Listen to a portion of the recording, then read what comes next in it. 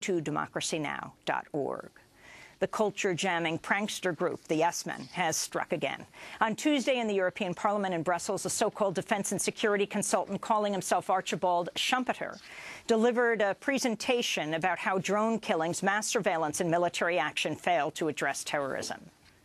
Unfortunately, responses that we've seen so far have not been very intelligent.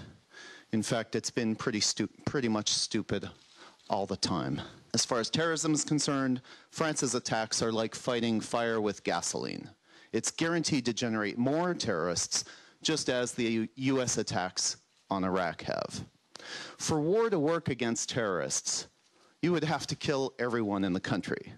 And as we know, that's just not possible. The presenter was actually Andy Bichlbaum of the Yes Men. After dismissing attempts to address terrorism through military action, he presented an industrial solution, an Endurasphere, he said would allow citizens to shelter inside a fully defended orb to withstand any terrorist attack. A person inside an Endurasphere costume appeared in the parliament as he described the invention. Bichlbaum says the prank was aimed at, quote, highlighting that there really is no solution to terrorism within the defense and security paradigm, he said.